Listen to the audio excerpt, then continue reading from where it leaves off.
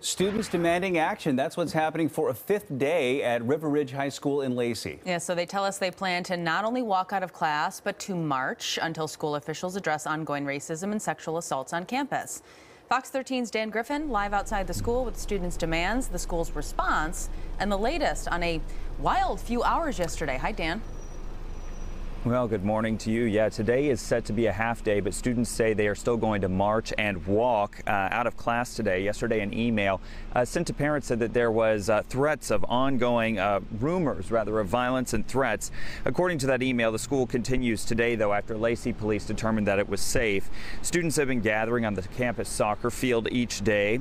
Some have said that they don't feel safe on campus as nothing is being done to address some of the issues. Just last month, a video captured by a student showed a River Ridge basketball player being called a racial slur during a game.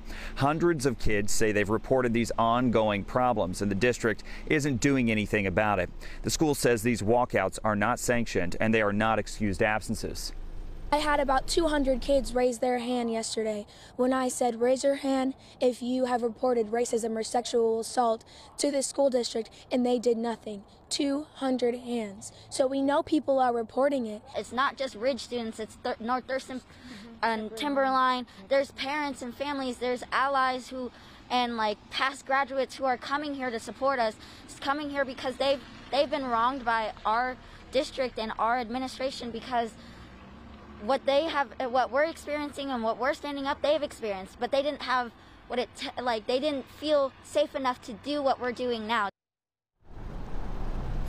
And these students are standing up for what they believe in. They say they want teachers and staff to get equity and sexual assault training, among other changes.